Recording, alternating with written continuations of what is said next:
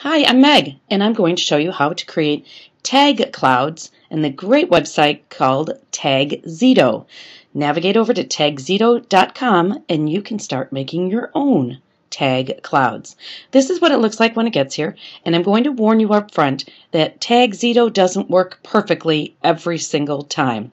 There's just some days that it doesn't work. I've jumped over to couple different browsers today, and if you look over to the right, one of the things you can do is put in your Twitter ID.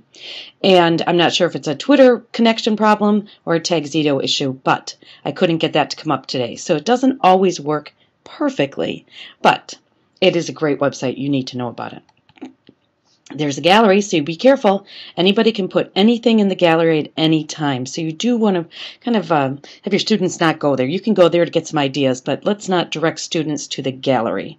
That's pretty much the same on every Web 2.0 site. And of course, the wonderful people at tagxedo would love you to shop in their store. So you make your beautiful graphic, and then they love it on T-shirts and mugs and everything else.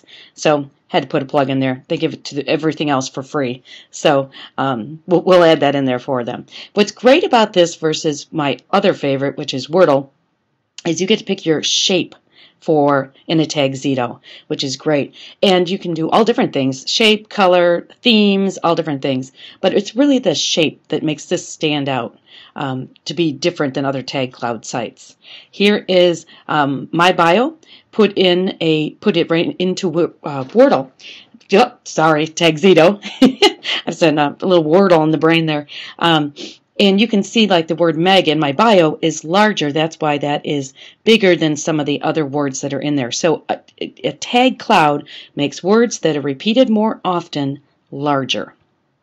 What you can do is, this is not as intuitive as I'd love, but if you look in the upper right hand corner, right underneath tagxedo, the word load is there. And here's the load menu. You can just go ahead and paste in a website. And I do that sometimes for current events.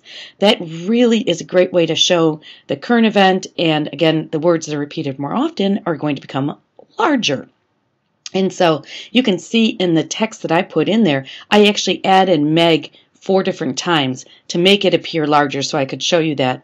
If not, I think it only appeared 1 or 2 times. So you can see I added that into the text, and you could do the same thing.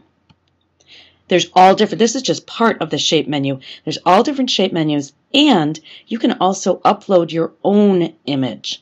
And it does really well with real clear images, not as well with people's faces, but if you play with it a little bit or maybe do a little Photoshop work beforehand, you could go ahead and actually bring in somebody's face, and you could actually create the tagxedo over it, which is really interesting. All different, lots and lots of different options, and I haven't even played with all of this. I learned actually a lot as I did this screencast. I've really just been using kind of the bare bones of tagxedo for the years that I've been using it. So there's everything from, do you want it black and white friendly to word counts and all different things. I didn't realize until today that they also keep everything in my history, so then I could go back and forth between my different ones. Like the ones that are stars, the top row, all I did was search from the opening screen. I searched United States, and that's what came up, including California being very large there. There are many different things that you can pick from over on the side, including themes and colors, so you could really get it to align to maybe your school colors, or in the case of the United States, I could have done red, white, and blue, which would have been really cool. Didn't know until today how many options I had for fonts. I had always just used their regular, whatever their generic one is. So there's lots there, and I really played with some of them. There's some really nice ones there. And of course, they love you to tell all your friends. And again, there's the shop thing there.